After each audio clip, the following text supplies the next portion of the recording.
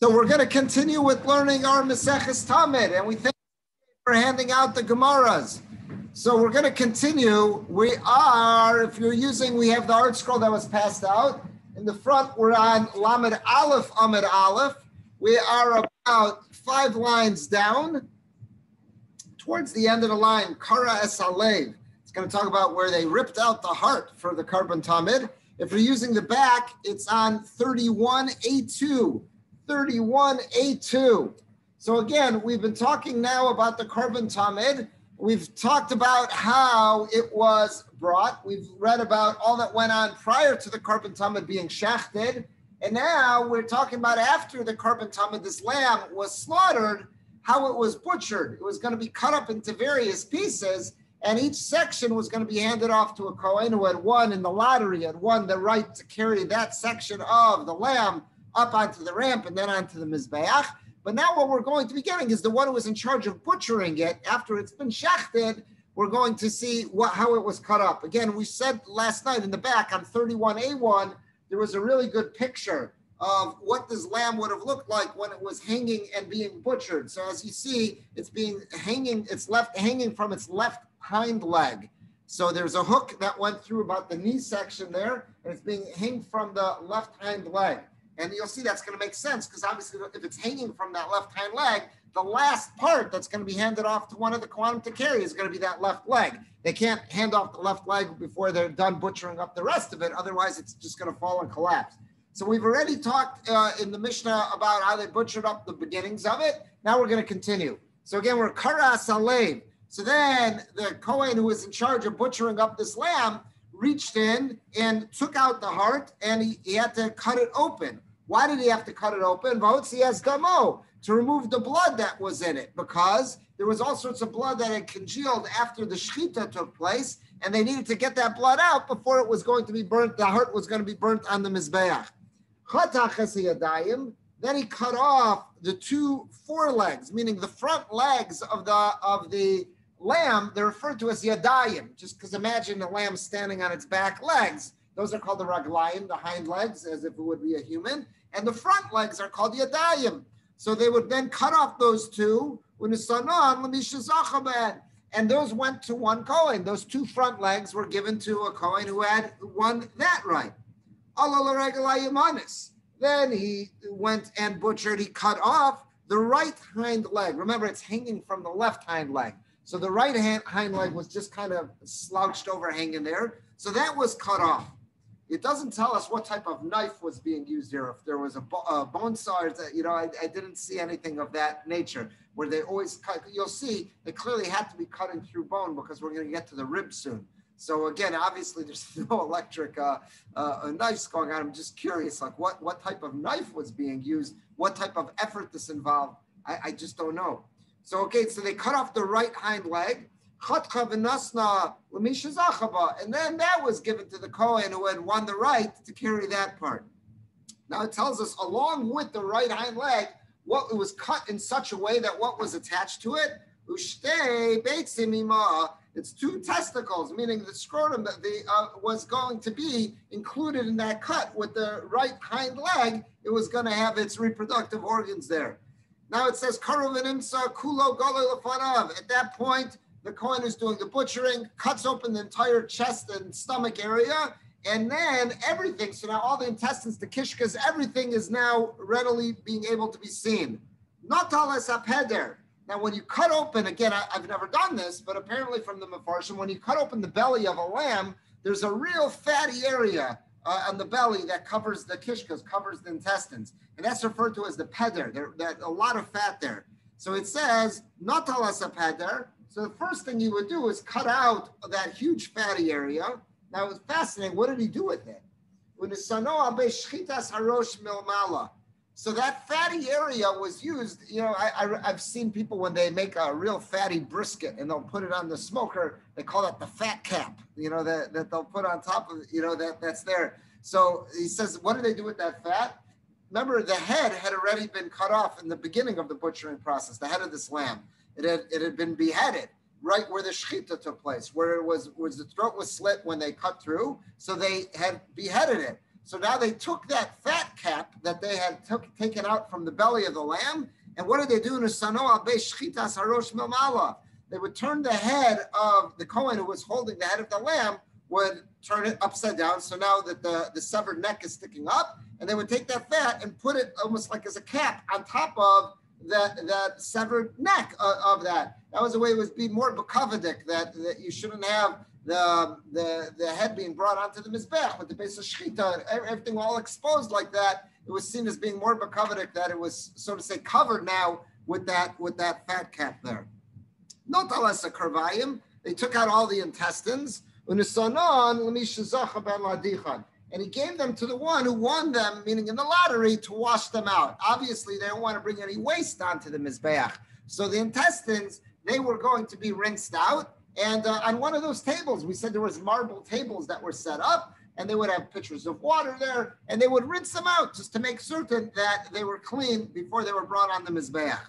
Mishnah continues, and it talks about some of the washing process. The hakares, now the stomach, which had a lot of food, and there could be a lot more. In other words, the kishkas, the intestines, there's a limited amount of smelly waste that could be in the lamb. They just can't hold that much intestines. But it sounds like what was in the stomach, the food that was in the process of being digested in there, that could have had a real stink.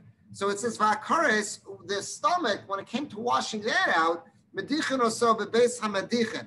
That they took it out of the chutzner. They did not want to wash that in the chutzner, in the area, the courtyard there of the Beis Hamikdash, because they were nervous that could really issue a stink. So there was a special washing house that was off to the side. That's where the rinsing chamber, it says, that's where that was washed off. And the reason being, again, that would have produced an odor, and they did not want to have that in the chutzner. And they rinsed it out, everything that it would need, in other words, till you get it, that all the waste, all the food, all the digested process, the food that's in the process of being digested, that's all washed out of there. And at that point, they would bring it back. But karvayim, now when it came to the actual intestines, that they did not have to take, the Mishnah is going to say now, they did not have to take that out of the chutzner to a separate chamber because they were very small on a lamb and they don't hold all that much food and waste. So therefore he says, they would just rinse those off about 3 times, a minimum of 3 times, right there in the chutzner on those marble tables, and that was sufficient. But the stomach, again, that they took to a different area. And those were washed. The kishkas, the intestines were washed on those marble tables that were by the pillars where the animals would be hung when they were being skinned and butchered. Mishnah continues. If you're using the back, we're now on 31A3. So the Mishnah continues, and it's going to talk about how they cut up the rest of it. Now, again, if you've been keeping a tally, you've been seeing a whole bunch of parts of the lamb have already been butchered, already been removed from the body, but there's still a bunch left to go. The Mishnah is going to tell us how the specific order in which they were cut up. Now, again, I don't know the significance. I'm sure there's a lofty significance why it was butchered in this order. I'm sure some of the commentaries spent a lot of time on this. I just didn't see that brought down. I'm sure if we had anyone here who worked in a butcher shop, they might be able to tell us that there's some strategy involved, but I'm sure there's also some other reasons, what the various organs and various limbs represented, why they were taken off first, second, third. I just didn't have a chance to look that up. Let's see further. It says, not alas asakin. So now the Kohen took the knife again. In other words, he had just cut out some of the innards, the stomach and the kishkas. Now he's got to put that knife to work again.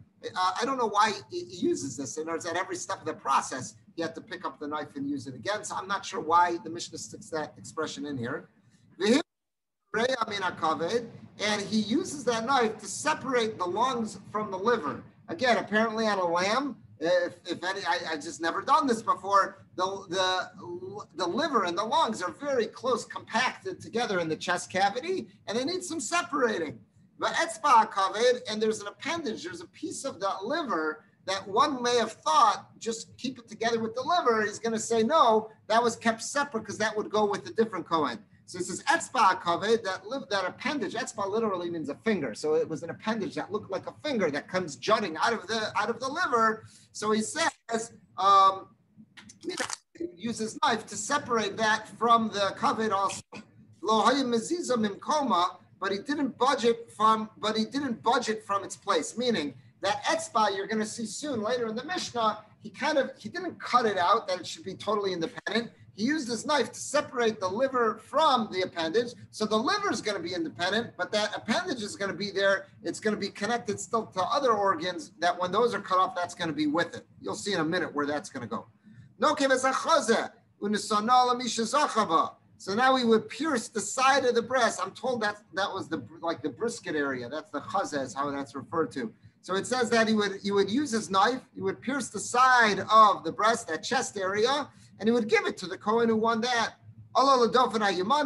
And then he would go to the right flank, the right side of the rib cage that was close to the tail of the sheep, of the lamb. And he would use his knife and he would cut into the flank, I guess cutting through ribs, going down to the spine.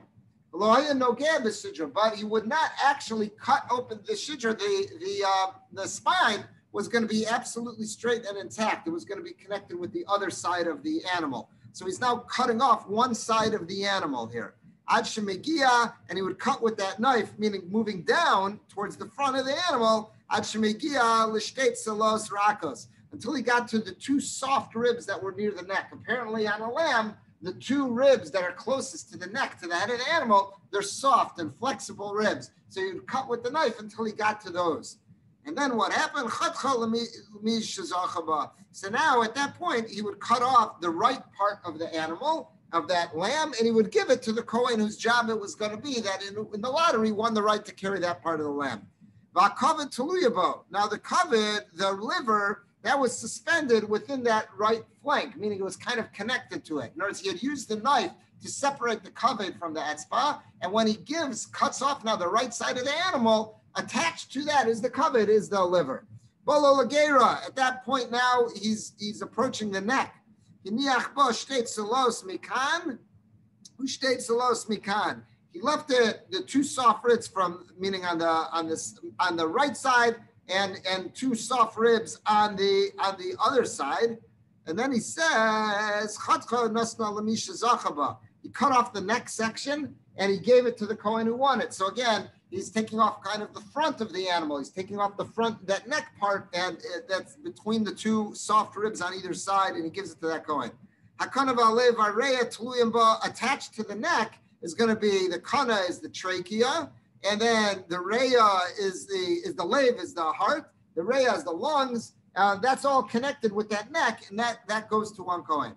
Now what's left is the left side, the left flank of the sheep. So he's now, how is he going to cut that up? So he left the two soft ribs that were near the tail, meaning those are the highest one because it's hanging now. So it was the two soft ribs, the two end ribs were also soft that was near the tail. And the two soft ribs below, meaning that we're going to be near the neck. It would leave out the same ribs, he says, on the other side. So it comes out that with the whole animal, he's leaving out those ribs there. So after excluding those ribs, he cut, meaning those ribs are going to be attached with it seems like with the spine. So after excluding those ribs, he now cuts off that left flank and he gives it to the Kohen who won that. The spine is going to be together with it. The spleen is suspended, also attached there. Now, in truth, the left flank was going to be a bigger section than the right flank. So then why do we always refer to the right flank as being the gadol? We call the right one the gedola. Why? Because it had the liver, which was chashav. That was really important. That was attached. That's why, theoretically, even though the left side was bigger, there was more attached to it, we called the right side the gedola because it had the liver. Just a little more and we're done here. And he says, now what's left is he's got the tail, the back portion at the end of the spine. That's what's left, and the right leg. So he cuts off the tail and he gives it to the Kohen whose job it is going to be to carry that. Now with the tail, with the oketz, the end part is going to be the fatty tail. That etzba covered, which we said was the appendage, looks like a finger of the liver, and the shtei klayos is the kidneys. That's all connected there. Not now the final piece is going to be what it was hanging from to start with, was the left hind leg. Not smallest. So now what's left is the left hind leg. So he doesn't have to cut that anymore. That's all that's left. He just takes it off the hook. And then he hands it to the Kohen, whose job it's going to be to carry that. Next, the Mishnah is going to continue. We'll continue it tomorrow night. Is going to be, now that they've all got their parts, what was the order in which they ascended and put it up onto the Mizbeach? We'll continue, God willing, tomorrow night. Okay, so we'll say a Kaddish Rabbanan of Chanani ben Akash Omer Ratzon Kadosh Baruch Hu L'Zagos Es Yisrael. Levikach Kibalem Torah Mitzvah Shenemar Adonai Chafetz Laman Simcho Yagdil Torah V'Yadir.